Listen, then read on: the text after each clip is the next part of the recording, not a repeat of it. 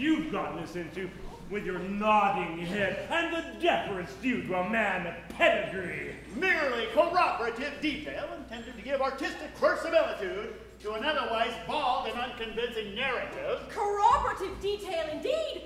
Corroborative fiddlestick! And you're just as bad as he is, with your cock and the bull story about catching his eye and his whistling in there. Oh, but that's so like you. You must put in your oar. But how about you and your big right arm? Yes, and your snickersnee? Well, never mind that now. There's only one thing to be done. Nanki-Poo hasn't started yet. He must come to life again at once. Here he is. Here, Nanki-Poo. I've good news for you. You're reprieved. Oh, but it's too late. I'm a dead man, and I'm off for my honeymoon. Nonsense. A terrible thing has just happened. It seems you're the son of the Mikado. Yes, but that happened quite some time ago. Is this a time for airy persiflage? Your father is here, and with Katisha. My father? And with Katisha? Yes, he wants you particularly. So does she. Oh, but he's married now. But bless my heart, what has that to do with it? Katisha claims me in marriage, but I can't marry her because I'm married already. Consequently, she will insist on my execution, and if I'm executed, my wife will have to be buried alive. Oh, you see our difficulty? Yes, I don't know what's to be done. There's only one thing to do.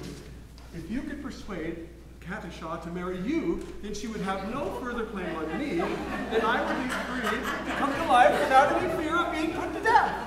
I marry Katisha? I really think it's the only course. But my good girl, have you seen her? She's something appalling. Oh, that's only her face. She has a left elbow, which people come miles to see. I'm told her right heel is much admired by connoisseurs. My good sir, I decline to pin my heart on any lady's right heel. It comes to this. While Katisha is single, I prefer to be a disembodied spirit. When Katisha is married, existence will be as welcome as the flowers in spring.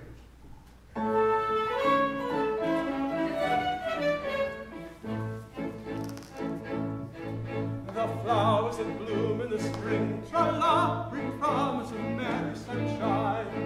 As we merrily dance and we sing, tra-la, we welcome the hope that they bring. Tra-la, the summer of roses and wine, oh, the summer of roses and wine. And that's what we mean when we say that the thing is welcome as flowers that bloom in the spring. Tra-la-la-la-la, la-la-la-la, the flowers that bloom in the spring. Tra-la-la-la-la, tra-la-la-la-la, tra-la-la-la-la.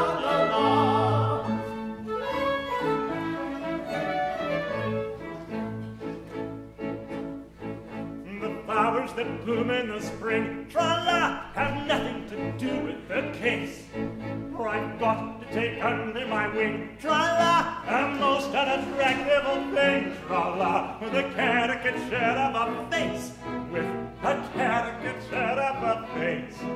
And that's what I mean when I say or I sing, oh, bother the flowers that bloom in the spring, tra-la-la-la-la, tra-la-la-la-la, oh, bother the flowers of spring, tra-la-la-la-la, tra-la-la-la-la.